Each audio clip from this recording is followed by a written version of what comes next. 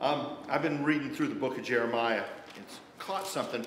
Jeremiah is one of the few books and few prophets that you knew he had a sidekick. You know, there's Batman and Robin and all the famous stuff, Fred and Barney and everything. Well, when you come to most of them, you don't know of somebody else, most of the prophets. But when you come to Jeremiah, there was Baruch. And in chapter 45 of Jeremiah, he gives a small, this isn't going to be long, a small message to Baruch. And it's important that you notice the date. He says the word that Jeremiah the prophet spake unto Baruch the son of Neriah, when he had written those words in the book of the mouth of Jeremiah in the 4th year of Jehoiakim, the son of Josiah. Now, we won't go there, but back in chapter 36, you have a record of that. The book of Jeremiah is not in chronological order. It's over concepts and ideas. And in chapter 36, it was in the 4th year of Jehoiakim. Jehoiakim was one of the more wicked kings, especially after Josiah. There was 4 kings, and he was one of the worst ones. He he killed one prophet. He killed the prophet, warned him, and then ran to Egypt. He sent out people to get the man Ahijah, bring him back just so he could watch him die. That's the kind of man he was. Well, God had Jeremiah, gave him a prophecy, and says, write it in a book. But now Jeremiah didn't actually write it. Baruch did. Baruch was the one that actually was the writer. And it actually, in that passage, gives us a little picture of the concept of inspiration and inscripturation. Because God gave it to Jeremiah, who gave it to Baruch. So God had to make sure not only that he gave it to Jeremiah, but did he have to make sure that Baruch wrote it right? Yeah. Well, he writes it on out, and then Baruch has to go prophesy. And they say, how'd you get this? And he said, I got it from Jeremiah. And they said, go hide yourself. And Jeremiah. And they take the book, take it to Jehoiakim, and read it. And you know the story. It's a cold night. And as he reads it, it's the scroll. He gets to a certain point. He takes a knife and cuts a portion off and throws it in the fire. And did that till the whole scroll was burned up. And it says he did not fear. Even though these other men did, he didn't fear. And he says, go find Jeremiah and Baruch. Now, what was he going to do?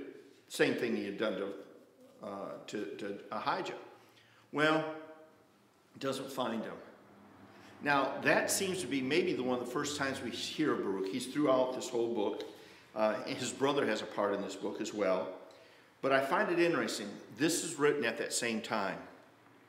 And he tells Baruch this, and I think it's important that we kind of pay attention to this as we look at this passage of Scripture. He has given him a promise because he's going to be with Jeremiah all the way to the end of the book when they're basically forcibly taken to Egypt later on.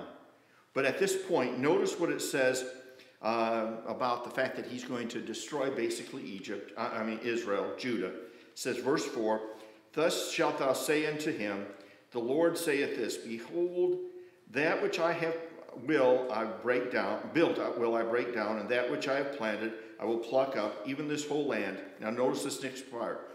And seekest thou great things for thyself? Seek them not. Seek them not. And he goes on and promises that he's going to protect Baruch. In other words, Baruch's never going to die from a tragedy or being murdered or something. God's going to protect him.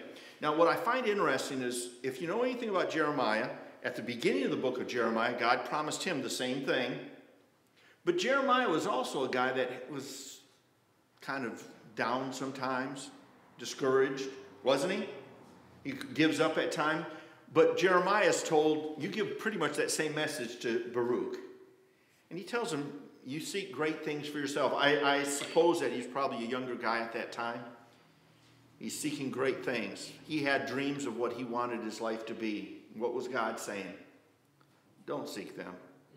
He says, this place is going to... He says, why do you seek things in a place that's going to be destroyed? Now I want to catch you. One of the things that's bothered me during this time, and it's bothered me for years, and we're all guilty of it, we've sought great things. I grew up in an era, I actually heard a preacher one time say, the more faithful you are to God, the bigger church God will give you. That man, even at a young age, I was probably 19 or 20, and I knew something was wrong. And it was proven to be so. We've seen during this time several famous or well-meaning people fall and fail. What have we been called to? Make a name for ourselves? Seek great things for yourself? Seek them not. This place is, whether it's by the coronavirus or if it goes on for another 1,000 years, this place is going to be destroyed.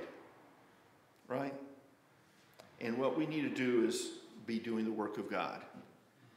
And we need to be very careful that we don't seek great things. It's hard.